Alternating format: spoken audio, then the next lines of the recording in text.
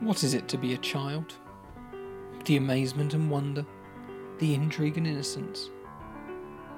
We all take a long path to what we become, the challenges that shape us, the decisions that bind us.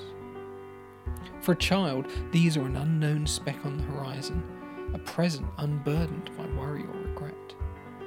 For now, the simplest of things are our mountains to climb, experiences so huge they are like going to the moon.